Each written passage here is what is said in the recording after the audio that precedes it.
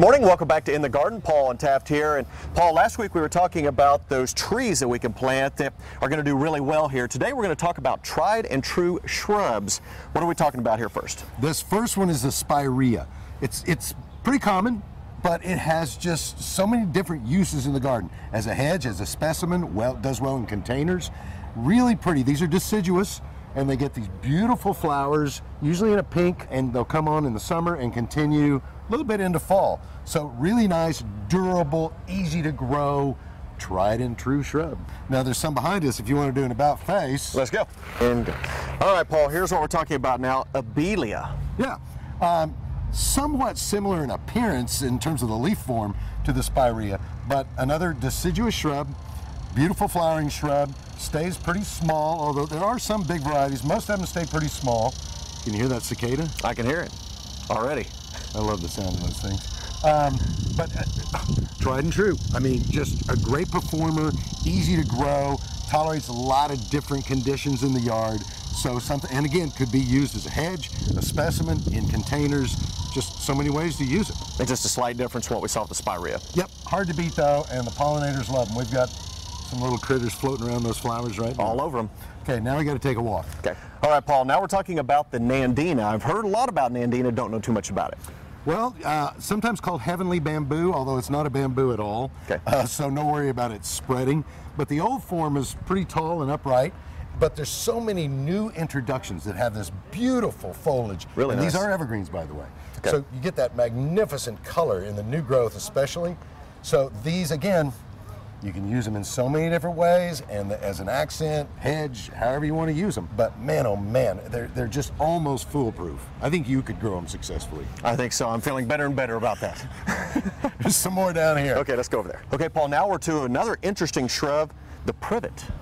Yeah, you know, privet gets a bad rap because the common privet or Chinese privet can be pretty invasive. Birds will eat the seeds and then deposit them all over your yard, and they can be a mess. These are tame. Now this is the noble privet, which is a larger leaf variety. Okay. And this is a great alternative to Photinia, which is planted a lot in this area. Photinia is fine, but this is a good alternative. This is the variegated privet. Okay. And my favorite is a new introduction. I just planted one of these last weekend called Sunshine. And that's 3 to 5 feet. You can actually shear it and keep it lower.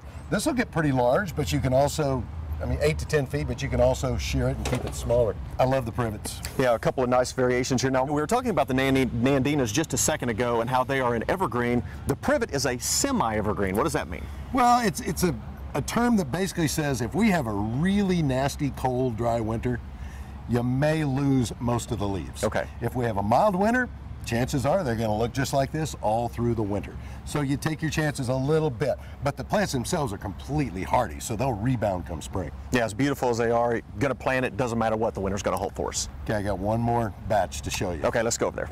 All right, Taft, this last group, these are the euonymus. You see these planted all over the place, really rugged, carefree. But interestingly, there's two different types. There's the deciduous version, like this burning bush. This gives you some of the most spectacular fall color you'll ever see. I mean, people will stop and knock on your door and say, "What is that?" Long about mid-October or so. And then you get into the evergreen forms. This is a beautiful variegated leaf form. I mean, just beautiful color, nice erect stems, a great grower. And then one of my favorites is this. Sorry, I got a spider on my cheek. Feel them out here. Is this one right here. This is green spire. And I just think that the leaf form and the stems, just a really, really beautiful plant. And you're looking at 6 to 8 feet by about 2 feet. So pretty upright, which is a real problem solver in a lot of landscapes. You want that vertical element. This is perfect. I love these. Tolerant of a lot of different soil conditions. Can actually take afternoon shade. So half day of sun is okay for most of these. Yeah, and it has such great characteristics with the plants as well.